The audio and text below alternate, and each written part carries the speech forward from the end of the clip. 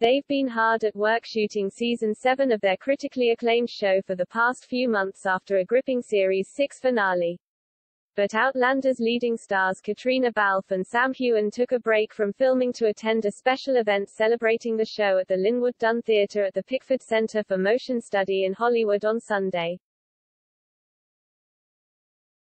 Slipping on glamorous outfits for Starz's Outlander FYC special screening and panel, the pair looked worlds away from their beloved characters Claire Fraser and James Jamie Mackenzie Fraser. Caitriona was a vision as she walked out in a plunging red midi dress, cut in unusual knitted material. The Irish beauty offset her bold outfit with a pair of pointed white leather boots, and accessorized with just a few simple silver rings. The star's short raven locks were styled into a straight bob, and her tousled fringe helped to frame her pretty face, which she accentuated with natural makeup. Caitriona's on-screen partner was also perfectly suited and booted for the occasion, as he slipped on a navy strong suit and white arcady shirt. Sam wore a crisp white shirt to contrast his dark attire, and he looked dapper as he wore it buttoned up to the top without a tie.